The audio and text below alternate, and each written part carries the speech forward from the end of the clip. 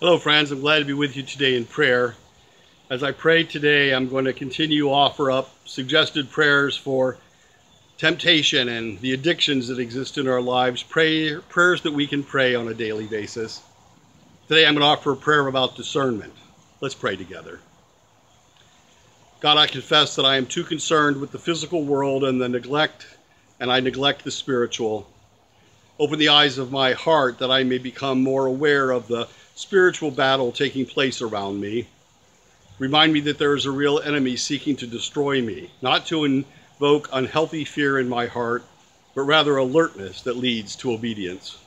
Use the Holy Spirit to awaken me that I may become more attentive, watchful, and sober-minded.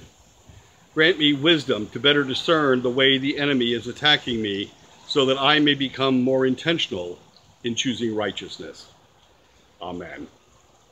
Friends, our reading for today is from the book of James, from the first chapter as we read from yesterday, but today verses 12 through 15. Blessed is anyone who endures temptation. Such a one has stood the test and will receive the crown of life that the Lord has promised to those who love him. No one, when tempted, should say, I am being tempted by God, for God cannot be tempted by evil, and he himself tempts no one. But one is tempted by one's own desire, being lured and enticed by it.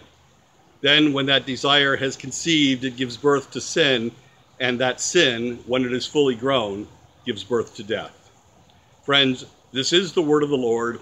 Thanks be to God. Have a blessed day.